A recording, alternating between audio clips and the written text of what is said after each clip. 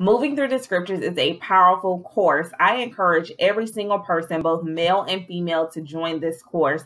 Pastor Rakisha takes her time, and she not only tells you about her personal experiences, but she also shows you in the scripture how people have gone through different things and what that looks like in the dance community. You will learn not only about your basic Miriam and David, but you will learn about the satyrs. You will learn about the people that they consider as them in the Bible. You will learn about the children and the men who dance. So I encourage you to sign up, because by the time this is done, you will have a fresh outlook and a fresh view on your role as a leader in the dance ministry and in the arts. So I encourage you once again, sign up today and join us in our community as we move through the scriptures together.